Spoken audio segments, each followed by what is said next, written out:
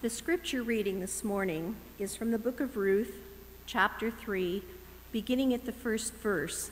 If you wish to follow along in the Pew Bible, it can be found on page 231 in the Old Testament.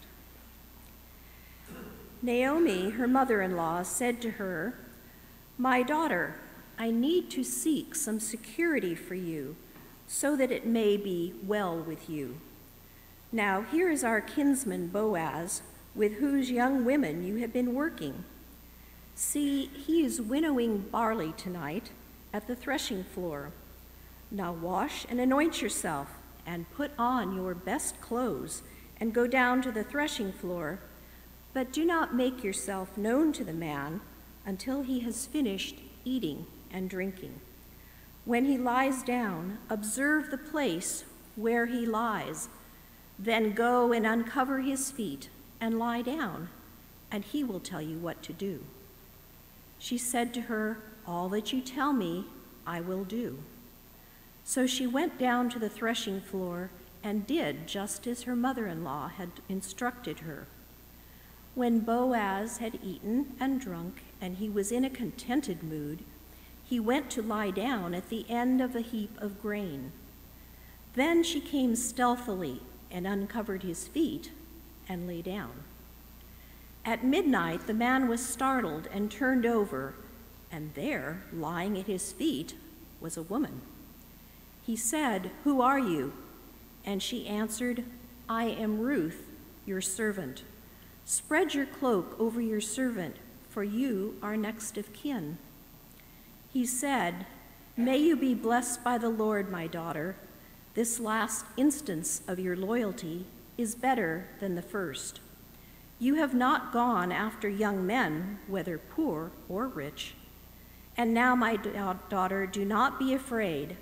I will do for you all that you ask, for all the assembly of my people know that you are a worthy woman. But now, though it is true that I am a near kinsman, there is another kinsman more closely related than I. Remain this night, and in the morning, if he will act as next of kin for you, good, let him do it. If he is not willing to act as next of kin for you, then as the Lord lives, I will act as next of kin for you.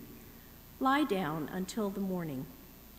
So she lay at his feet until morning, but got up before one person could recognize another. For he said, "It must not be known that the woman came to the threshing floor." Then he said, "Bring the cloak you are wearing and hold it out." So she held it, and he measured out 6 measures of barley and put it on her back. Then he went into the city. She came to her mother-in-law, who said, "How did things go with you, my daughter?" Then she told her all that the man had done for her, saying, "He gave me these 6 measures of barley, for he said, 'Do not go back to your mother-in-law empty-handed.'" She replied, "Wait, my daughter, until you learn how the matter turns out, for the man will not rest, but will settle this matter today." Holy words for God's people.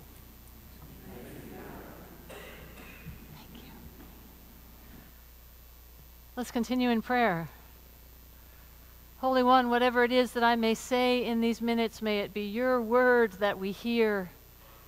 For when you speak, we know who we are and what we are to do. Amen. We are in the 3rd of a 4-week series on the story of Naomi, her daughter-in-law Ruth, and their kinsman, we don't know how close a kinsman, Boaz. Parental guidance is advised today, as some might blush at where our imaginations take us. With Ruth and Boaz on the threshing floor, spooning, or maybe more. Original hearers of this story would have linked it to other stories in their cultural library of potentially scandalous rendezvous. like the one now featured in Genesis 19, where Lot's daughters seek him out after he is drunk and lie with him so that they might have children. In their desperation for security, they lie with their father in order to find a way to have children, to have security. We know how vulnerable a widow is, especially in this scriptural context. Even in our context today, one without a close male kinsman is vulnerable. There's another story that would have come to mind as the original hearers took this story of Naomi and Ruth and Boaz in. As they imagined Ruth and Boaz on the threshing floor, they might have thought of a story that's now featured in Genesis 38, where Tamar disguises herself as a prostitute and goes at night to hook up with her father-in-law, Judah, another prominent man who takes the bait. Tamar also is desperate to have children. Her husband has died. Her husbands have died. And she is seeking security, even if it means lying with her father-in-law. Now, Ruth's ancestry includes the people of Moab, who are the people that came out of the coupling of Lot and his daughters.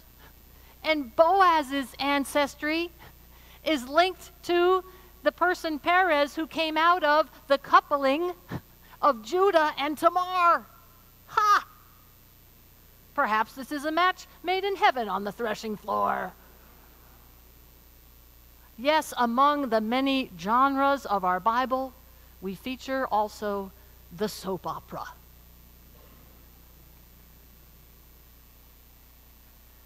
A question for us to carry, though, is this story a scandal? Or is it grace? Indeed, the threshing floor was sometimes associated with sex for hire. Men would stay out next to their heaps of grain to defend them, and it was a place where people might come by and sell themselves for a little bonus. But threshing floor imagery is much richer than just that. The threshing floor is a place where large quantities of grain would be processed, where the kernels of grain would then be winnowed in the wind, and the chaff would be separated from them, and just a sense of bounty at that spot. These were, well, you saw on G-Day's pictures what these places might look like, so I can skip some of this. But the point I want to make is that the threshing floor was an image for quantities of grain, for abundance, for God's provision. And yes, laborers might stay on the threshing floor to protect their grain, but also families sometimes would stay nearby, and they'd have parties. It would be like festival time because the harvest was in and God had provided again, and the mood would be good. All that seed uncovered, all that useless chaff blown away and sometimes burned. No coincidence, I think, that King David, would later choose a threshing floor as the site for his altar to Yahweh God. He would buy this threshing floor, this parcel of land that included a threshing floor, and there he would build his altar. I think because it was such a shimmering place, such an image of abundance and God's provision. And on that site where David built the altar, David's son Solomon later built the temple. The temple was built on the site of a threshing floor. A place where the nourishing grain and useless chaff, so to speak, of our lives might be separated. A place where God would woo God's people with God's chesed love. All this just to say, wow, a threshing floor. What a cool place for Ruth to pop the question. Boaz, will you marry me? We may not have heard those words exactly in the reading today, but commentators mostly agree that this is how Boaz would have taken it. Supposedly, he wakes up in the middle of the night surprised to find his feet uncovered, feet being a euphemism for private parts. Ruth's lying there, ready to make her request. She says, "Spread your cloak over me." And culturally for them, that was like saying, "Hey, I've been thinking about it. Will you marry me?" In their cultural paradigm, the notion of spreading one's wing or one's cloak over another is connected with the idea of pledging oneself in covenant with the other, in hesed love with the other. If you're now engaged or married, or if you have been married, I wondered about your proposal story, where you met with the vulnerability of such a question. Will you marry me? Where you met with the risk of that and the potential promise of that. At this point in the story, it appears that Ruth has already been caught by Boaz's eye. He's been impressed that she's a hard worker, not that that's enough to find security then or now. He's been kind to her. He's seen to it that extra sheaves were left handy for her to glean from. He's provided her fresh water and supper and a doggy bag to bring home to her mother-in-law, Naomi. But the barley harvest is coming to an end now, and Ruth will have to find some other way to survive, some other way to support her mother-in-law, perhaps. She, like so many women in similar circumstances, is in desperate need of real security. And so she puts herself out there, vulnerable, in need, but also with herself to give in the exchange. What do you say, Boaz? Spread your cloak over me. She might gain everything or lose everything over the course of that moment. It's especially rich, I think, that she brings it on the threshing floor. Pastor DJ turned me on to a TED Talk, which you can Google if you want to see the whole thing, a TED Talk by Amanda Palmer. Who watches TED Talks on occasion? Yeah, I recommend it. There's a lot of good stuff there. Amanda Palmer gives this TED Talk entitled "The Art of Asking." She talks about how early in her music career, she's a musician, she had to supplement her band income with something more. Like Ruth, like Naomi, she needed to eat. So she created a character she called the 8-foot statue bride. And she'd dress up as a bride, and she'd go to a nearby public park. She'd put out a milk carton, stand on the milk carton as a bride. She'd bring with her some cut flowers and a can for donations. And there in the stillness, she would wait. And on occasion, people would come by, and some would even have the nerve to come up to her to leave her a donation in her can. And when that happened, she broke her statue stillness, extended a flower for the donor to receive. She extended the flower and eye contact. And when someone would receive the flower, which didn't always happen, but when it was received, there'd be this moment in the eye contact. When Amanda would hear without words, she would hear, "I like being seen." Amanda would be saying without words, "Thank you, I see you." And she'd receive without words. She would hear the people say, "Thank you, I'm glad to be seen. I see you too." Also sometimes, people would come through the park or drive by the park, and they would harass this statue bride, this Amanda Palmer. They would honk at her. They would say deriding things like, "Get a job," as if she should be ashamed of what she was doing. And she wondered, when she was harassed, if it was fair, if it was a legitimate offering in the world to be out there to receive money in exchange for a flower and some eye contact. And she decided that it was fair, that there was a real exchange going on. She was giving an experience. She was giving her attention. She was giving her blessing, her eye contact, her gratitude, her flower. She decided It was fair. I think that milk crate was maybe like her threshing floor, where she could let the shaft of shame fall away. There's no shame in needing some level of security. We all do. And none of us can fully provide for ourselves. There's no shame, Amanda Palmer would say, in asking. And there's no shame in offering what you have to offer. But asking and offering does make us vulnerable, she acknowledged. Of course, there's always the possibility of abuse when we ask and offer. The potential is there to abuse the other, taking unfair advantage, and surely this happens all the time. But the potential is also there to abuse oneself, to undervalue oneself, to allow oneself to take on a shame that isn't necessary, perhaps. I have this image of Adam and Eve in their shame and their nakedness in the garden. But if God wanted them to live in shame, she wouldn't have made clothes for them and wrapped them in clothes before showing them their way out.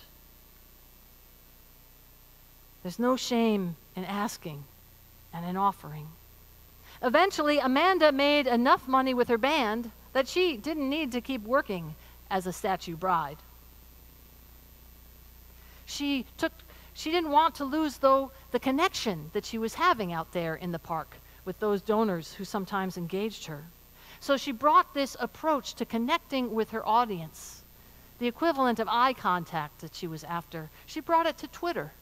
And she would tweet requests for a place to stay for the night for her and her band. And she would tweet a request for a piano to practice on. And she'd use Twitter to request where she might get a meal for the band that night. And her people responded. They knew her well enough, and they accepted her invitation for her to know them better as she went. Eventually, frustrated with her label, her music label, Amanda Palmer took to Kickstarter online. You familiar with Kickstarter? A way to raise money online, invite people to help you into what's burgeoning in your life, often in exchange for some little piece of product or relationship. Amanda used Kickstarter, and she raised $1.2 million from her fans. And that freed her to give her music away through the internet. Mutual risk-taking leads to mutual gifting and mutual blessing. She's creating a kind of right relationships with her fans, and right relationships are mutually redemptive. She even took it so far. Well, should I say? Amanda says that couch surfing is like crowd surfing. And she even took her crowd surfing so far that at one intimate gathering, she disrobed and she invited her audience to draw on her. Scandal? Or grace? At this point in the story, like grains getting threshed out and uncovered, perhaps Ruth and Boaz are both vulnerable on that threshing floor. Ruth is risking her welcome and maybe the favor she's found thus far, and maybe life with a man considerably older than her. She doesn't know him all that well. Boaz maybe is risking his reputation, risking rumors that they've been seen on the threshing floor that night. He was, after all, a prominent rich man, and she a suspicious foreigner. There was a great deal of social disparity between them. And yet Boaz is impressed with Ruth's loyalty, the hesed, loving kindness she's shown to Naomi. And I'm guessing he would enjoy that in his life as well. Should he marry Ruth, Ruth and Naomi's security would be established. But he too would be receiving. He seems to admire Ruth's chutzpah in making the move from Moab, in taking on a new family, a new God in Bethlehem. It sounds like he was honored to find favor in her sight as well. He may even have had this fantasy himself that he'd like to take her for his wife. And he may have known somehow that there was another kinsman in this Levirate marriage option in the Levitical law, that there was another kinsman that maybe would have first dibs for this opportunity. And so even with that, Boaz appears to choose to act in right relationship. He will talk with this other kinsman, and Ruth will be secure either way.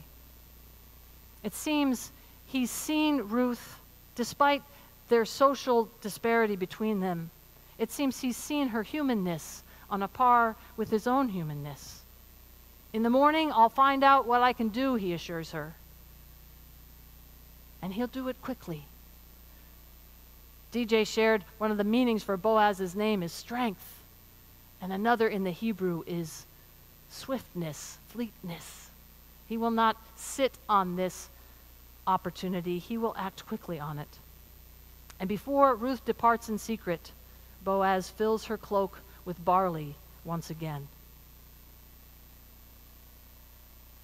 Now, Boaz wished Ruth well when they first encountered each other back in chapter 2.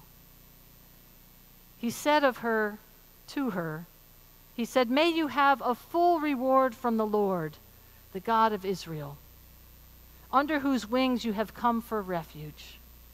Seeing her come in her vulnerability from this land of Moab, risking everything as she came to Bethlehem with her Hesed love for Naomi, he sees that and he wishes the best for her, God's blessing. But now is he willing also to serve as an agent of that blessing, as an agent of God's refuge, spreading his wings over her, as symbolized by his cloak. This story reminds us that we have a role to play in making our pious dreams for each other come true. Will Boaz jump in as one through whom God's intended response to human need might be met? Tune in to chapter 4 and find out. There are too many in need of basic security in our world, and perhaps even in this room today. People short of food, people short of decent shelter, decent water, decent friendships. People are short of peace in their homeland, peace in their cities, peace in their minds and in their spirits. Are we not all in desperate need sometimes?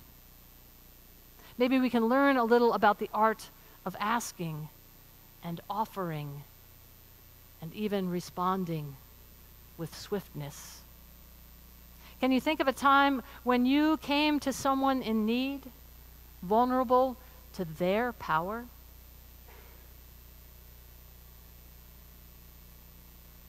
Can you think of a time when someone showed up in need before you, vulnerable to your power?